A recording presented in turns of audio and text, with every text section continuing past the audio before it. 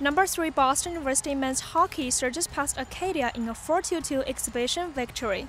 Freshman forward Jacob Forsbucker Carlson notched 2 goals and became the story of the game.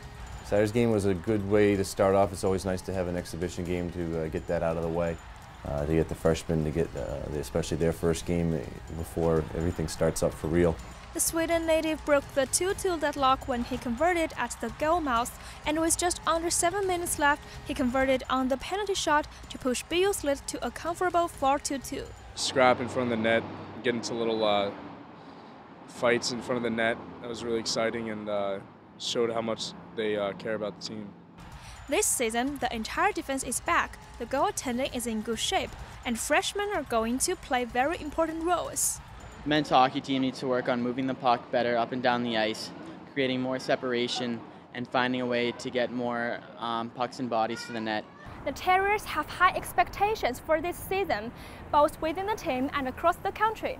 Especially after the team is back to national prominence last season, now we have the ability to compete with national titles once again. We hope to get scoring from string lines this year. The team is ready for sure. For BUTV News, I'm Louise Liu.